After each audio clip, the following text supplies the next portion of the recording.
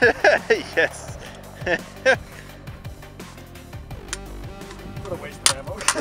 What a waste of ammo. Alright, buddy boy.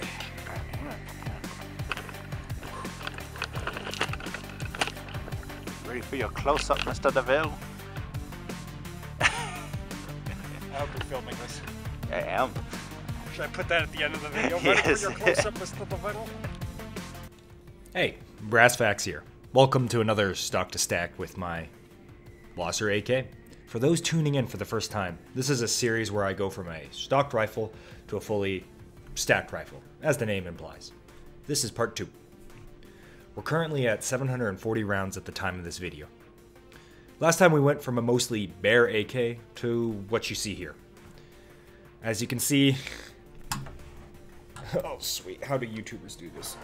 As you can see, the optic went from riding on the TWS rail to the forward Ultimac rail. I don't know what gen this is. I didn't install this. It came with the rifle. But I have serious reason to believe that this TWS rail does not hold 0.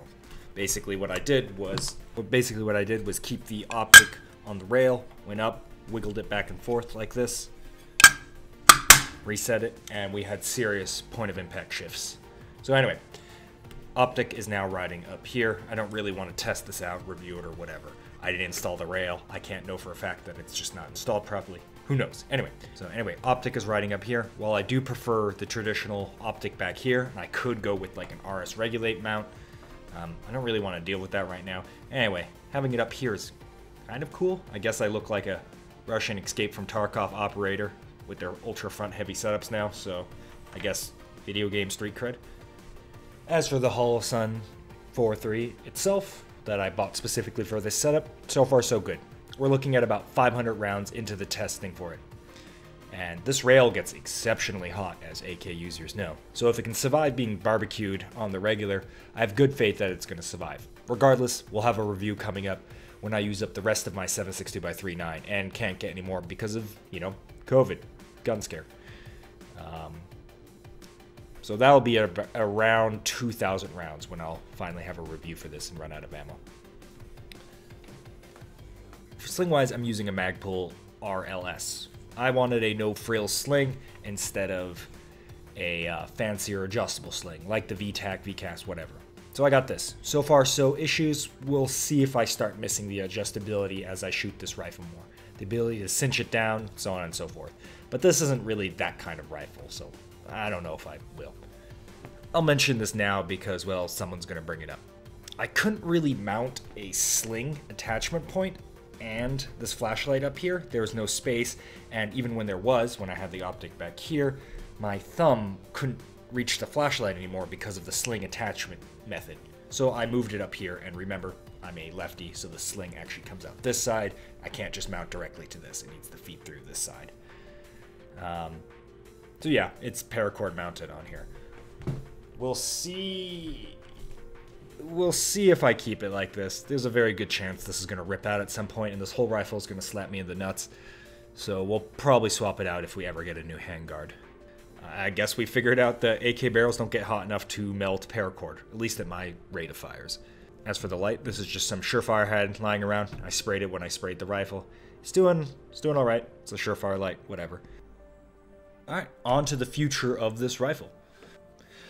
Once my COVID bucks come in, Trump bucks, I don't really know what we're calling it anymore, I'll probably get a fixed front sight gas block, so this comes off, attached to here basically, and I'll cut the barrel down and attach a dead air muzzle device while shortening it down to 13.7 and obviously pin and welding it. We're doing the front sight block because I have to basically attach a new muzzle device, and that requires rethreading, and also because fixed front sight posts are tight. And a new muzzle device because honestly, as fun as it's being slapped around with the AK recoil, I kind of want to tame it down. And I want to attach a suppressor, well, because this is America, right? In all seriousness, I generally don't like muzzle brakes, specifically on tactical and defensive ARs, because of the increased flash signature, massive concussive force in CQB kind of things like indoors, and the general lack of need for one on an AR. However, I'm finding with the AK that I'm trying to shoot it at AR speeds, and I'm missing a lot, as you kind of saw in the video. If I slow down just a hair, I obviously make my hits, but after shooting ARs for so long, I kind of internalized a certain tempo I want to go at. So I end up just pushing the AK slightly beyond with what I can get away with, and missing a lot.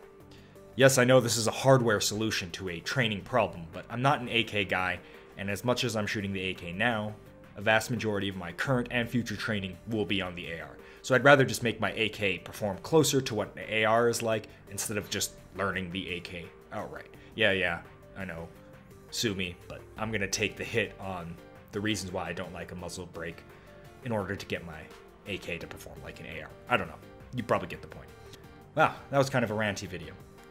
Anyway, hopefully you guys are doing alright in this mess that is this COVID outbreak. Honestly, it's a good time to dry fire, and if you have the ability to, get out and shoot. Anyways, this was some brass facts for you. Have a nice day.